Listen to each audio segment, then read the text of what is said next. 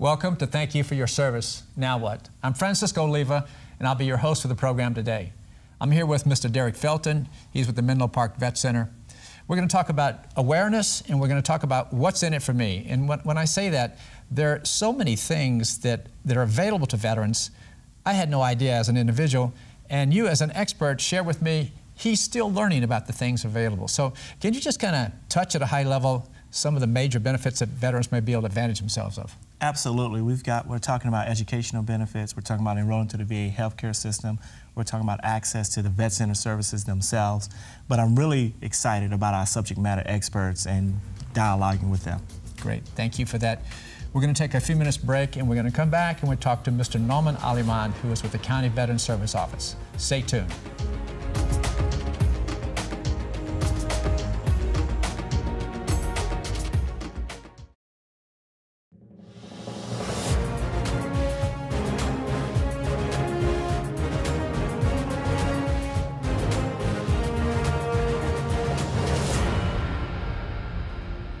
Welcome back to Thank You for Your Service.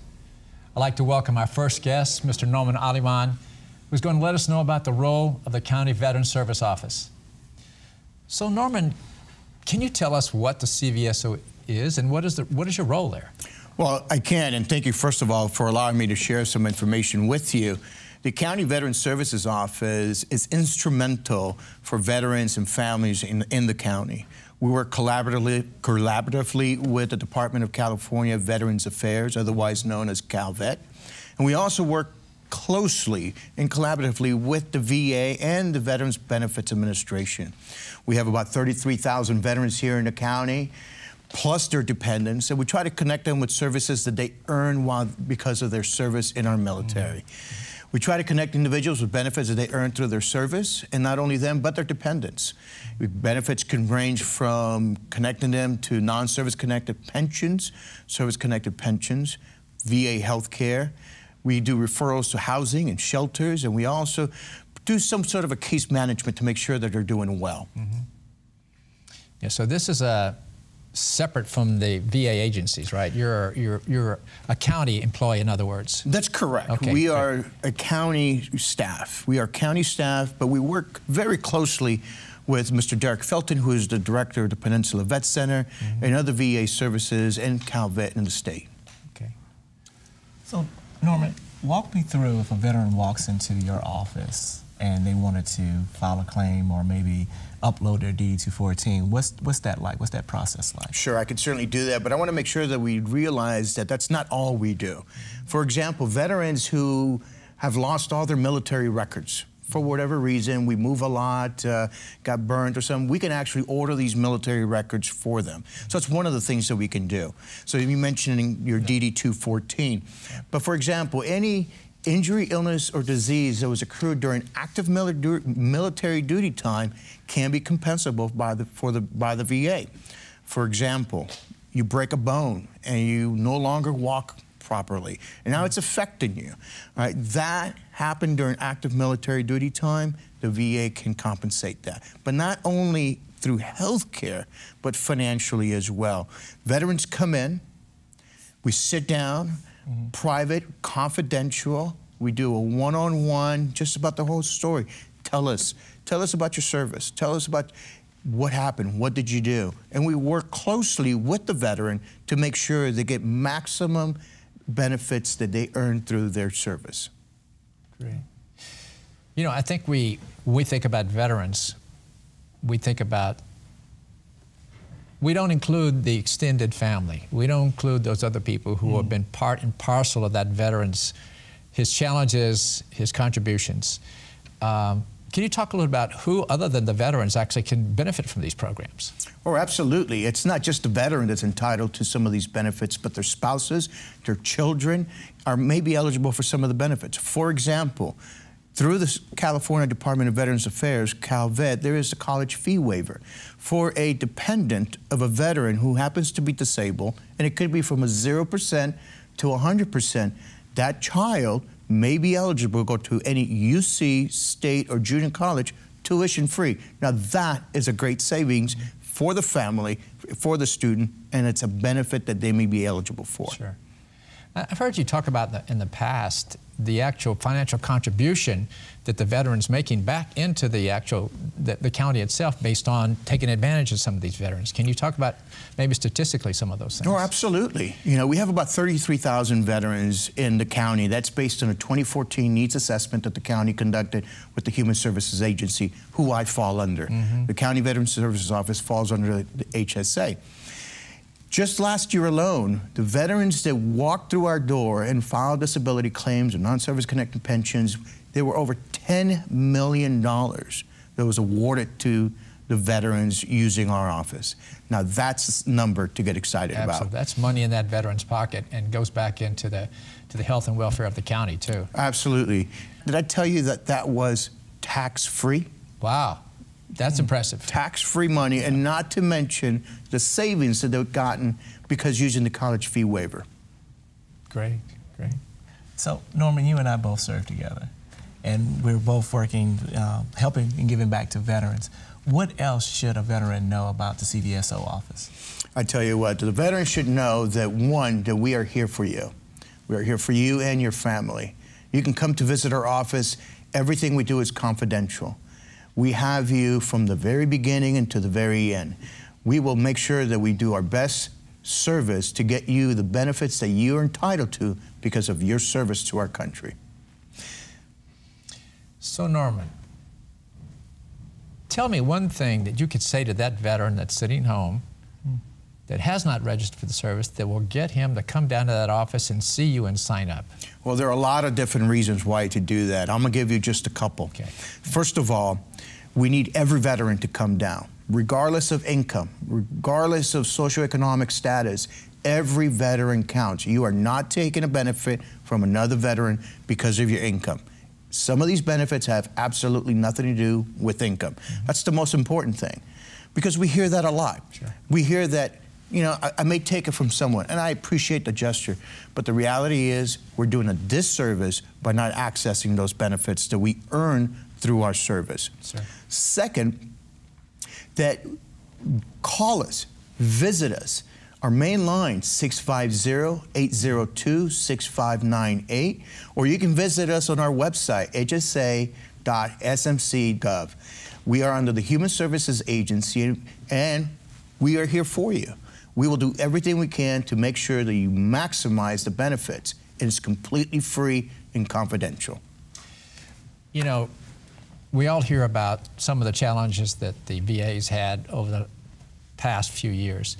So, in your experience, tell me how you see things improving. What have you seen? Have you seen the needle move in terms of turnarounds on assessment time? Things that, do you have any statistics or anything you can share with us about that? Well, I tell you what, the VA has done marvelous work. I'm not only saying that because I'm a user of the healthcare system, but the reality is the VA has done tremendous work in order to maximize all its resources to make sure that the veterans are not waiting long as they were once before.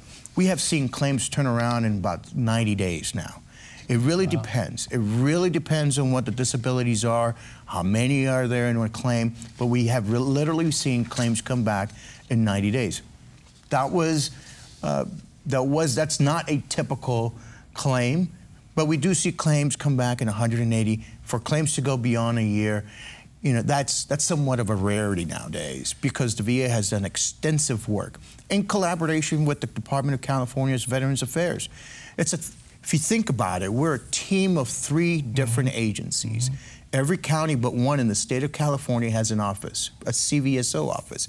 And that one county is just because of geographical reasons, they get shared by the other county. So it's a team of 8 different agencies. Not only is your CVSO working for you, CalVet is working for you, but the United States Department of Veterans Affairs is working for you. And that is to maximize the benefits that they earn from their service. Great. Briefly, is there anything we missed in our conversation that you want to share at the very end?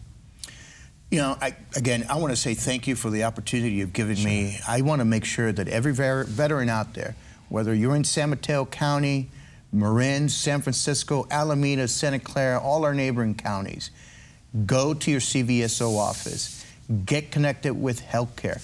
If you're a combat veteran, there are special treatment facilities for you. The healthcare system at the VA, it is class. It is the #1 system, the biggest system in the country. And I'm a user of it, and I vouch for it. Great. Thank you so much, Norman. I know after that, there are going to be people lined up at your doorstep. When we get back, we're going to take a short break, and we'll be speaking to Miss Anna Coulter, who is an outreach specialist with the Palo Alto healthcare system. So stay tuned. We'll be right back.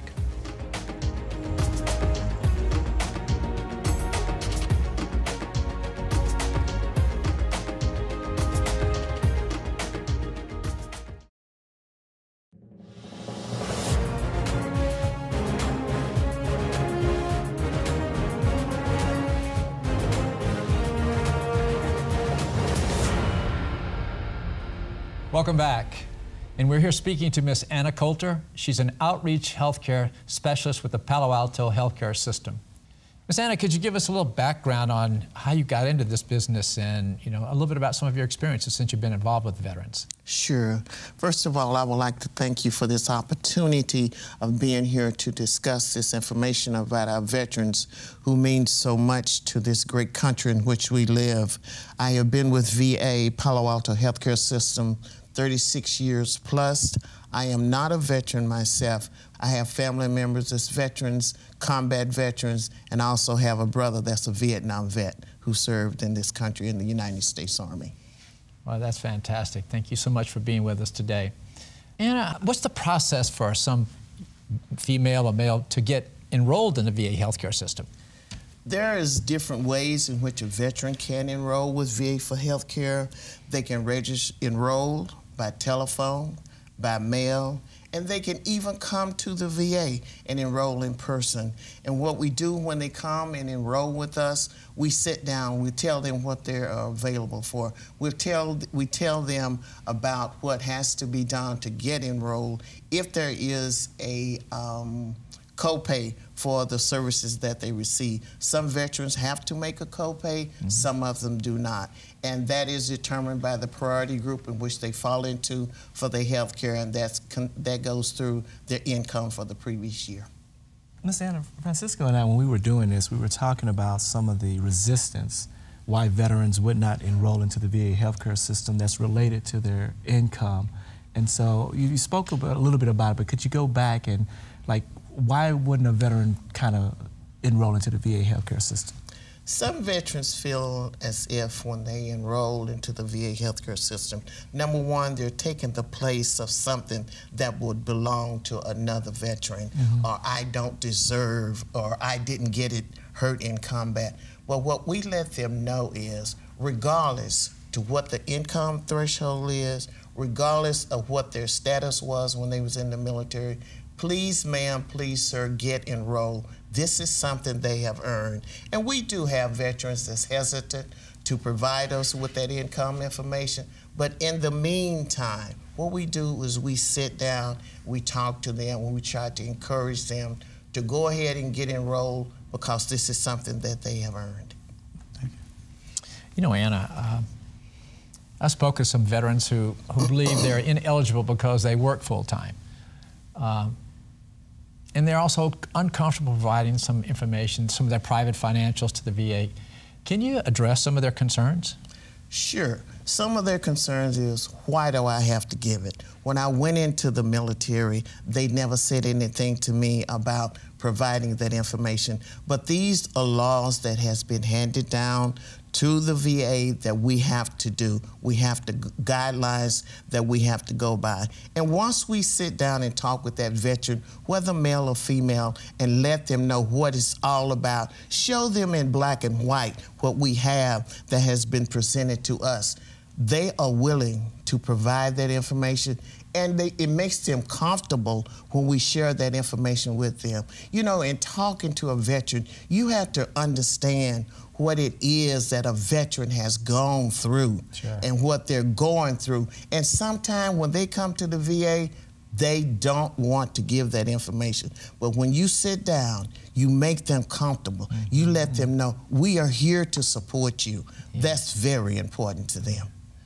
I think that's, I mean, you hit on a great point there of creating a trust and a bond with Yes. with an agency that is perceived as Big Brother, and your ability to make these folks comfortable and allow them to take that step that gets the care that they actually is great. Is there a time limit when a veteran enrolls and say they don't use their VA healthcare benefits? Are they still in the system, or do they just fall off? If I say some years have gone by, how does that work? Once a veteran enrolls with VA for healthcare, they are grandfathered in for the rest of their lives. Mm-hmm. And a good example is our combat veterans that we have coming back today. A lot of them are told, you don't have the health care, you don't need, and they'll tell you, I don't need the health care, I'm covered under my mother's health care, my dad's health care, my wife's health care. But what they don't realize is, once you come back, you get grandfathered in, you're in for the rest of your life. You have that ability to go to school, take advantage of that 9/11 GI Bill. And I encourage all of our veterans that's coming back today, please, ma'am, please, sir, get enrolled. You don't have to use it. Sure. But what it is, it puts you in that perspective of being in the system, because down the road in life, you don't know when you might need VA, and your family will not be scrambling trying to find that DD 214. Oh boy, yeah. So if I enroll into the VA healthcare system, and let's say I already have a private physician like Kaiser, do I get these two agencies to talk to each other? Yes, they will talk to one another about the health care, and they will if you're going to Kaiser and your medication is $50 and you can come to VA and get that same medication for $9 or $8, which one would you choose? Yeah, absolutely. Just makes sense. You know, Mrs. Coulter, I mean, you've been at this a little while, and I was wondering if there's maybe an anecdotal story you could share with us about one veteran that you've seen that has really been positively affected by the healthcare system. Sure. One incident I would like to talk about is one day I had gone to a car wash over in Newark, California, and the truck in front of me was a truck that had PH on the license plate. PH veteran, Purple Heart veteran. This means this is someone that was served in the military, got hurt in combat, came back home. Just wanted to let America know I'm a Purple Heart veteran. So me, I'm inquisitive, I'm talking to the veteran. We get around on the other side of the car wash while they're drying off cars, and I always have an application in my car. And so I talked to this veteran. I said, sir, are you enrolled with VA for your health care? What is that? That let me know that this was a combat veteran, and I talked to him, and in about 15 minutes after talking to him, telling him what VA was, what he's eligible for, what VA can do for him and with him, I enrolled him with VA for his health care. He's getting his benefits through VA as I speak to you. That's fabulous. Because he's a Vietnam vet. And, I mean, you know, we've got 33,000 veterans here. Look at the opportunities they are for folks we haven't touched yet. And, you know, opportunities for those folks to come in and get those benefits that you're talking about. Exactly. So, Ms. Coulter, if there was one thing that you could say to that veteran that's sitting home, that's listening to us right now, what would you say to him about coming down and signing up for the service? How would you get him to come in that door? I would like to say to that veteran, thank you, first of all, for serving this great country in which we live. Thank you for allowing us to stay here in America and to sleep in the comfort of a bed at night. And I want to say, if you're not enrolled with VA for your health care, please, ma'am, please, sir, go to your local VA, get enrolled for your health care. This is something you have earned. So on behalf of VA Palo Alto Healthcare System, to you, Francisco, to you, Derek, thank you for serving our country. Thank you, and may God bless you, and may God bless the United States of America. Thank you so much. Ms. Coulter's office contact info is 650-493-5000, extension 66266. Well, folks, that's it for today. I would like to say to all our fellow veterans and family members, thank you for your service. And keep in mind that if you served, you've earned. If you're a veteran or non-vet who knows a vet that should be taking advantage of the VA benefits, please encourage them to reach out to their local county veteran service agencies and get in the system. That's it, folks, and we'll see you next time. Thanks for your service.